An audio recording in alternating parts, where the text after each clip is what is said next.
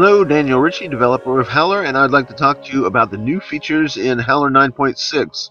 I'd like to cover them as quickly as possible because we've got quite a few of them. So let's just take a brief look at what we have. The duplicate frames tool coming in 9.6. Say you have an animation loaded and you needed to you found out that you had drop frames from your camera, or that you had duplicate frames because your video was transcoded to the wrong time signature.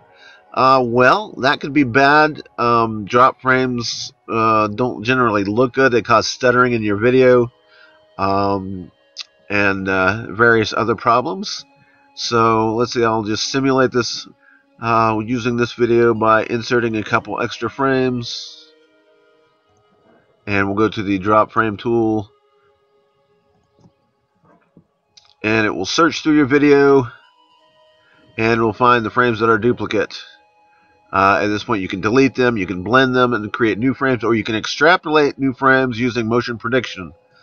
I'm not going to do that now. In fact, I'll move along to the next feature because that's fairly involved. We have done videos on that already. Let's see. New feature, green screen compositing tool. Alright, so since I already have this available, I'm going to go to the swap screen just to create some kind of something in the background here. That'll have to do. Going into composite with swap, click green screen. You can see the new green screen tool has quite a few new options. There is color matrix, lets you do color adjustments for red, green, blue, hue adjustment, saturation, value, brightness, contrast, and gamma. This lets you do color correction on your green screen compositing. The artificial green slider has been renamed green removal to be more descriptive of what it does. As you can see, there's a green border around this from the green screen. You can slide that and remove green from her and so on. Alright, so let's move on. Our next feature is the revamped camera stabilization and tracking tool.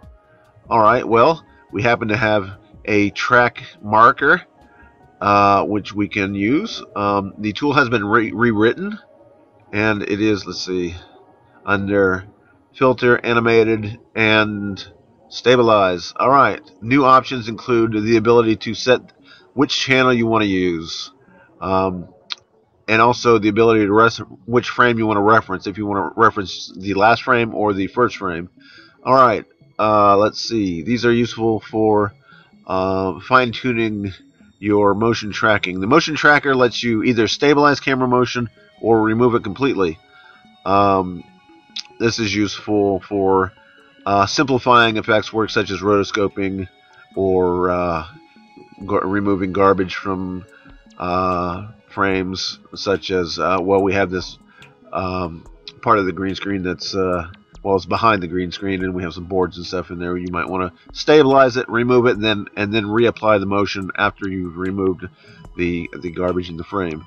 That is the stabilization filter. You also have the ability to smooth the camera motion, which is sort of like camera stabilization built into a camcorder. So that has been rewritten. It's much more accurate now, and some new features as well. There's revamped navigation, and let's see, zooming from the pointer instead of the center, and also scroll bars, which has been added to the program. Let's see. Previously, navigation was accomplished either on the toolbar by using these tools, or with the Control-Shift keyboard shortcut. As you see there, using the right mouse button will let you zoom in and out using Control and Shift and the right mouse button, or the left mouse button will let you pan and tilt. So this has been improved by letting you zoom in and out in a specific area instead of from center. Say I picked this blue area, I wanted to zoom in on that. I can now zoom directly in on that instead of zooming directly from the center of the image. Or if I wanted to see what this thing over here was, I can zoom in on that now. that is one small improvement, which I think users have asked for a while now, and we were happy to put that in there. All right. And I said there was the ability to use optionally to use scroll bars. We have shied away from using scroll bars in the past because they use a lot of screen real estate, and it takes 2 clicks to scroll anything. You have to scroll up and down or left to right, and it takes a click for each of those. It's kind of not as easy as just using the control shift and moving around interactively like that. But we realized on tablets and other types of devices that are not mouse driven that you might want scroll bars, so we've added that under settings, use scroll bars, and that will remember, once you save that will remember that option. So I'm going to click use for now, and as you see, you can now scroll via the scroll bars. Alright, moving along, we have a new vector blur tool, which is a nice tool for creating cinematic blurs. Normally blurs would be blurred in every direction, but in the case of certain effects, you want to achieve a blur that only blurs in one direction, which is horizontally straight across. Very useful for anamorphic type lens type blurs. Alright, moving along, trying to do this quickly, under 10 minutes. See, garbage masking for video using Alt and the rectangle ellipse tool. Let's see, say you wanted to remove the stuff that's in this shot. We'll click on the comma key to get the color picker. We will go to the rectangle tool or the ellipse tool. We'll also do this. Hold down Alt, draw a rectangle, and it will, for every frame, go through and draw that rectangle on every frame. Very useful. And if we stabilize this with the camera stabilizer, it would make it easier because those things wouldn't be moving around back and forth like they were there. Let's see, new benchmarking tool under Window Settings, General, and Threading and GPU. There's a benchmark button. This gives you some basic image processing features, useful for testing the speed of your processor against other processors. Very useful. They use Photoshop for a benchmark.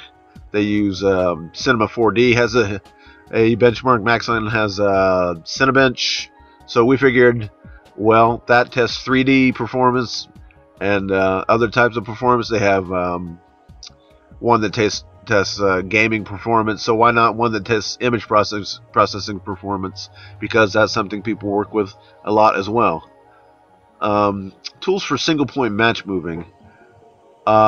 This is a little bit of an involved subject, but let's see if I have an example under my, let's see, on the beta list we have beta list. We have some examples of match moving. This is done with this same green screen, and we inserted some video, some background, a background into this video, and as you can see, the camera is moving. So we've matched this background to this footage that we had. This is accomplished through the brush keyframer. You load a brush in, a custom brush. It can be larger than your screen if you like, and you go to animation, brush keyframer, and there's a track brush option there, and that will take you through the various steps. We've done videos on that if you want to find out more about that. And moving along, there is also support for high resolution monitors.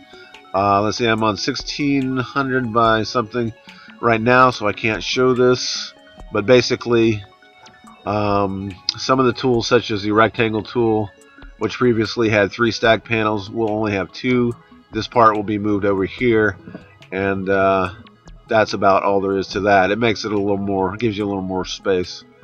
There's a revamped animatable rubber sheet filter or tool.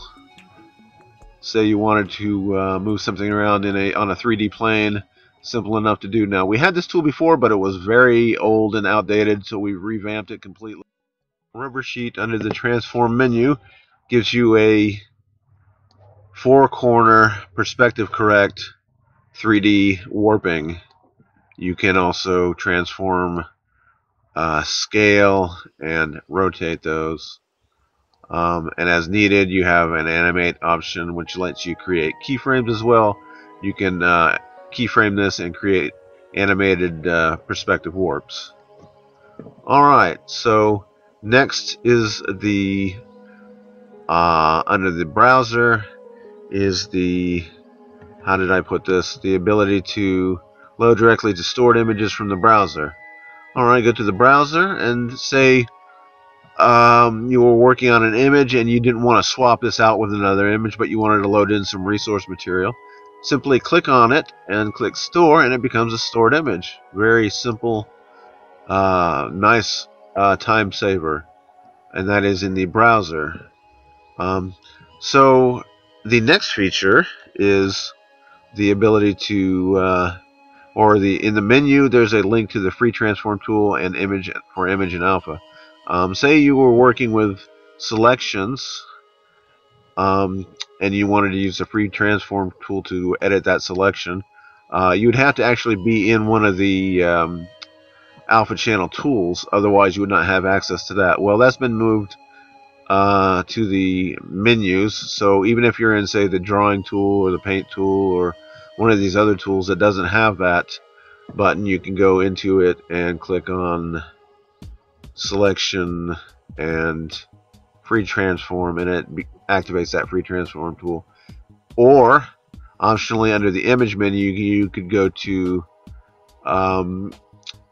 free transform, and then the image itself becomes transformed, not just the alpha channel as you see here, and you're able to edit that. Alright, moving along again is color replacer. Had an issue when animating. That was just a bug fix in the color replacer.